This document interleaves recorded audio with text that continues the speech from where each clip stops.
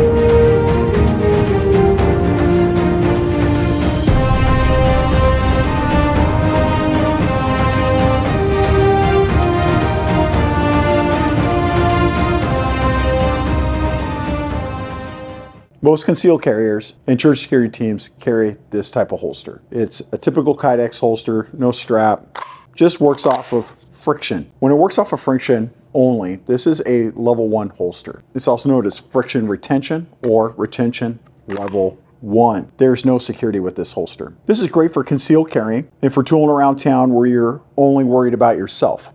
But if you're working church security or you're working any other type of event or you're doing anything where you expect you might get in a fight, this is the worst holster to have. Now we went over to Boise Krav Maga, run by my friend and fellow church member, Bo Droscher. Bo got a couple of his guys in there to fight over a gun in different levels of retention. There's 3 different levels of retention. Again, level 1, the one that you deal with all the time. There's also level 2. Now level 2 is friction plus a restraint, such as a thumb strap, flip up strap, or some kind of an automatic lock. This is also known as a thumb or a trigger finger release or duty rated level 2. Now I want you to watch these two fight over a level 1 holster and see how quickly it is that you can get a gun taken away from you.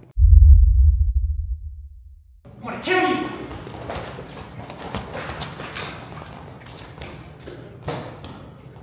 Dang, that was quick. Okay, so as we can see, definitely not the safest in a fight, and you are more likely to get into a fight than you are to use deadly force, working church security, or even just as a concealed carrier.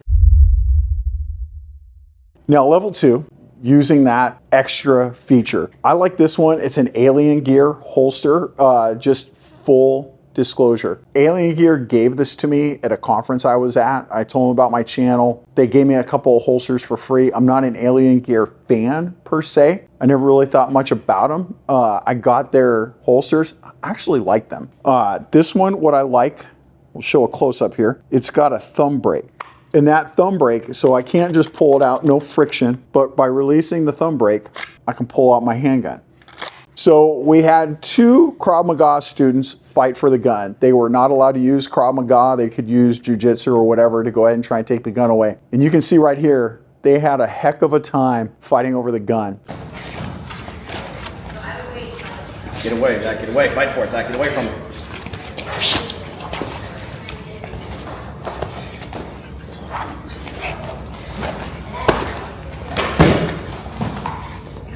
Oh, that's awesome. Keep fighting, Zach. Get off him, get off him. Get away, get away, get away, get away. Why are you still there? Get away, Zach, get away.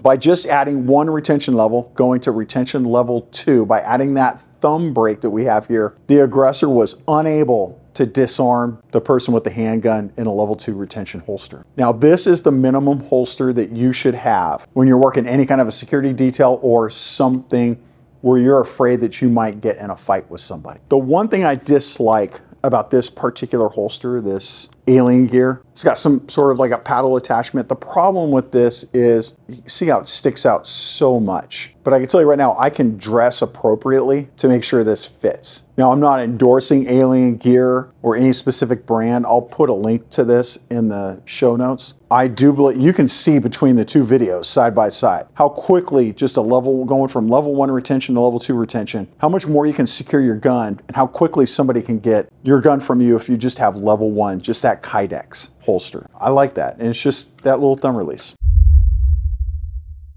This is a level 3 retention holster. Level 3 is the highest level you can go. This is made for open carrying. A lot of people, when they open carry, will just use that level 1 holster. And that level 1 holster, friction only, it is ignorant, stupid.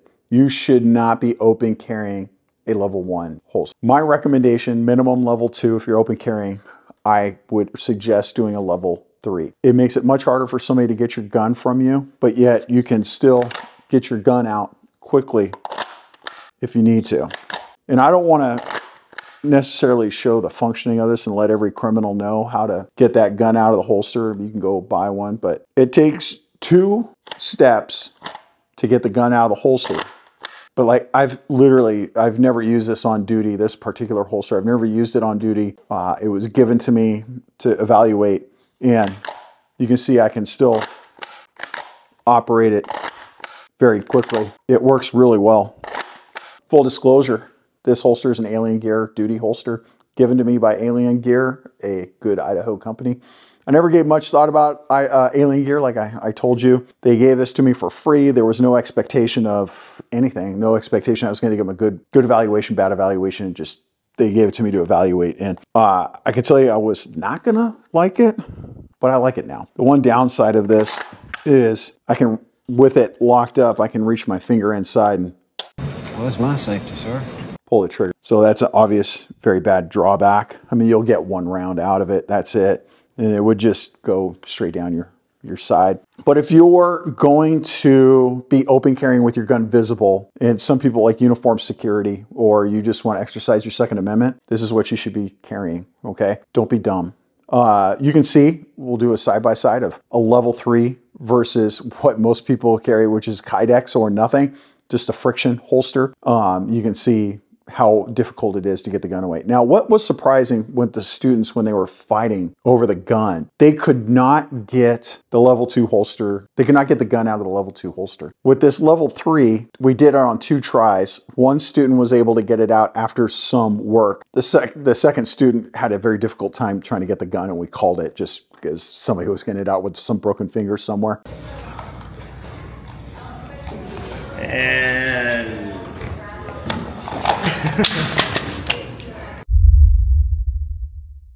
It's your time to repent. yeah. Back away! Back away!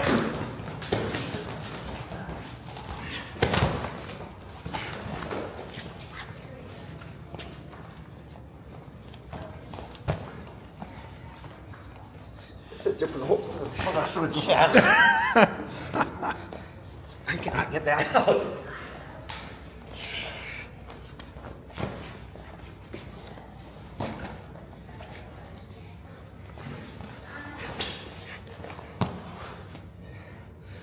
Taking the belt off is one way.